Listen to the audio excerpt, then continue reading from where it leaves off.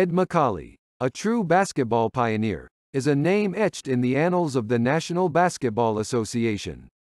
Born on March 22, 1928, in St. Louis, Missouri, Ed Macauley displayed his basketball prowess early on.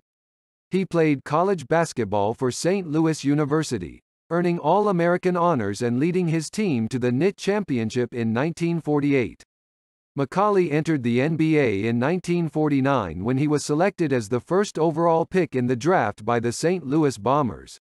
Over his illustrious career, he played for the St. Louis Bombers, Boston Celtics, and St. Louis Hawks. Ed Macauley was a seven-time NBA All-Star, showcasing his consistency and excellence on the court. He was known for his versatility, with the ability to score, rebound, and distribute the ball effectively. Macauley was named to the All-NBA First Team 4 times during his career.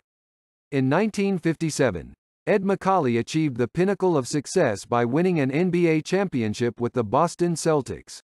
His contributions to the team's success were invaluable.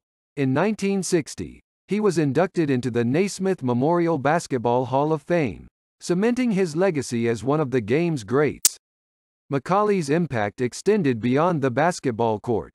He was known for his sportsmanship and commitment to the community. After retiring from playing, he transitioned into a successful career as a color commentator and served as the athletic director at St. Louis University. Ed Macauley's legacy lives on in the hearts of basketball fans and players. His skill, leadership, and dedication to the game set a high standard for future generations. He remains an inspiration to aspiring athletes and serves as a testament to the enduring power of basketball.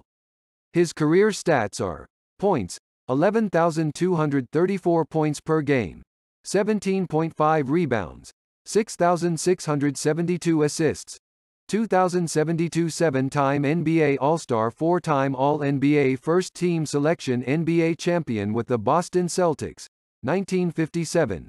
Inducted into the Naismith Memorial Basketball Hall of Fame in 1960. Ed Macauley's impact on the NBA is undeniable, and his contributions to the game will be remembered for generations to come.